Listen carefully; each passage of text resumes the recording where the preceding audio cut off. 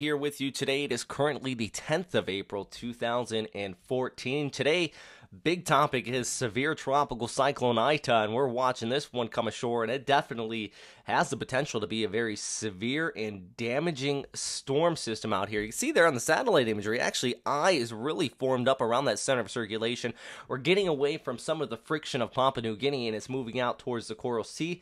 Much warmer waters there, less vertical wind shear, no friction to deal with it, and we're seeing the intensification we expected to occur coming out of this tropical system as it approaches the Queensland coastline here. And if you are in any of these areas which are now being warned on by the Bureau of Meteorology for tropical cyclone warnings, but not just that, any of these areas that potentially could be impacted just outside of the tropical cyclone warning areas, you want to be ready for this. You want to have your cyclone kits ready, and you want to be aware of the storm system, because it's not just areas along that center line. If we go back to the satellite picture, it's a pretty large system, and even as we see this come ashore here by Thursday evening, the outer rain bands, some of these could be packing damaging winds, heavy rainfall, and even the threat of isolated tornadoes, those rain-shrouded weak tornadoes that often occur when systems come ashore. It encounters the friction of the coastline, causes some spinning in the atmosphere, and that's what happens. So it's a pretty large storm system. So as we look at the center line from the Bureau of Meteorology, you do want to keep that in mind, because it's areas along the southern periphery of that circulation where the right front quadrant is, and that's the highest threat of storm surge.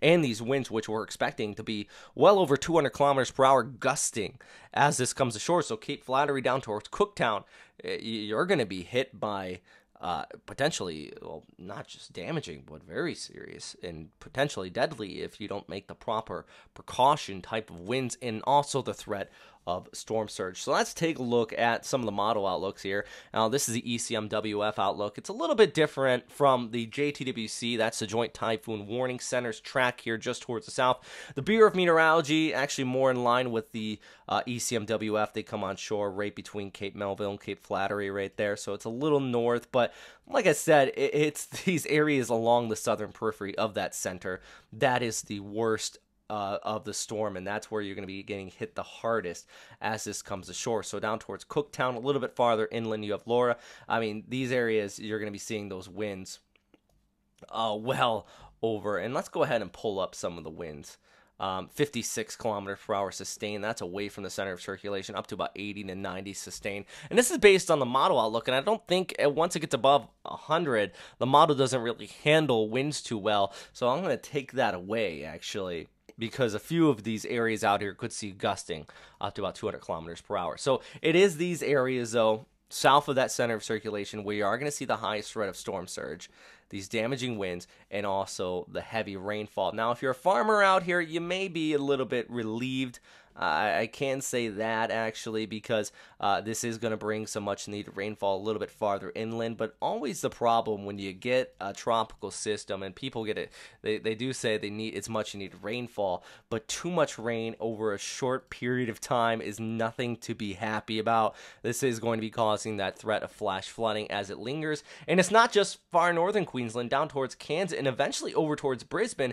You're going to be seeing some pretty heavy precipitation as this lingers near the coastline. We have a passing trough down towards the south that's kind of hooking it off and pulling it off there towards the southeast. So all this precipitation is going to extend clear down towards Brisbane. Now, Brisbane, you're not going to see nearly as much rainfall as we saw back towards the north, but it is still going to be having some sort of impact on you. So if you are out here, do continue to check in with the Bureau of Meteorology. Latest track from the Joint Typhoon Warning Center. That's the U.S. military, also expecting this to maintain, believe it or not, the equivalent of a typhoon, or a Category 1 on the Saffir-Simpson scale, as it does pass over Cairns and eventually shoots off there towards the southeast. So this would not be a very favorable scenario. It comes on shore, not overland for very long, and it keeps those warm waters of the Coral Sea within its grasp, and it maintains that intensity, and that is a very serious storm system, and that is a wide-reaching effect storm system, and likely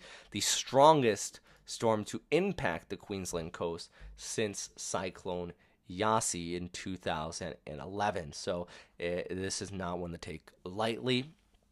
if you are out here along the Queensland coastline, you want to be ready for severe tropical cyclone Itai.